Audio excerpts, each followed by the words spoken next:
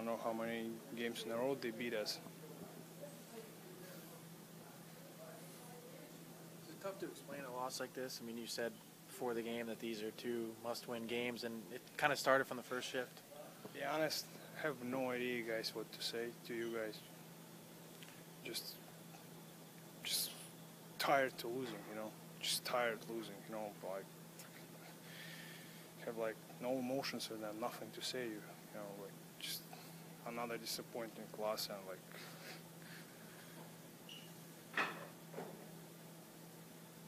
It seems like you guys make a lot of little mistakes and it comes back to haunt you. We've been doing this all year long, and they continue to doing the same thing. Same mistakes. Neutral zone. Neutral zone,